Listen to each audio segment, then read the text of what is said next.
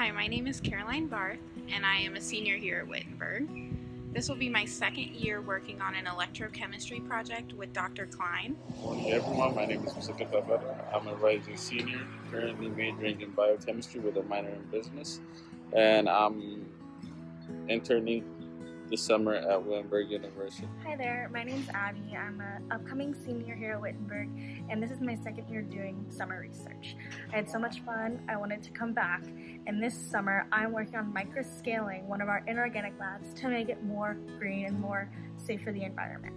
So we check in every morning and they ask us how we're feeling, and then they take our temperature. Do you have a sore throat? Nope.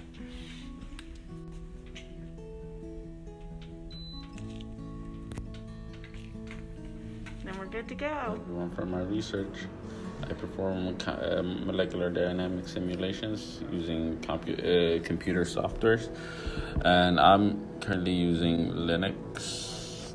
And through Linux, I use the app called GrowMax, and this helps us create molecular simulations. So this is the protein I'm going to be working on. It's called GGBP, and I'm trying to see about how it binds substrates.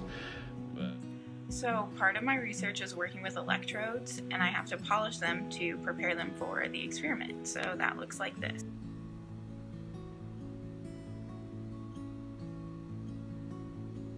Hello everyone, I'm now going to show you one of my morning rituals.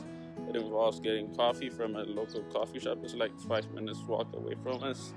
It's called Coffee Expressions.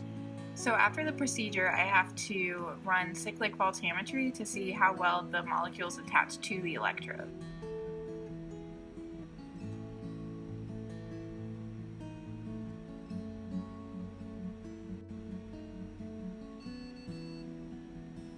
Great, so since we see peaks, that means that my molecule did attach to the electrodes.